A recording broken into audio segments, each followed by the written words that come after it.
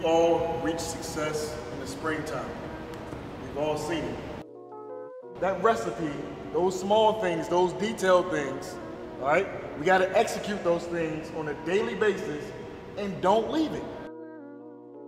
One of my favorite memories being with the District Basketball Club is definitely winning Pitt Jam Fest in spring 2019.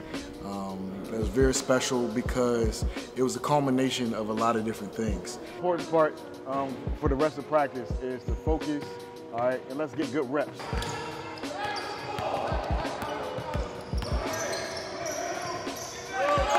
Combination of the hard work that the group of young men did throughout the spring, and it's also a combination of the program success and the everyday work that we put in each and every day, not cutting any corners, and everything just came together at Pitt Jam Fest. We got win after win, and we were able to take home the final.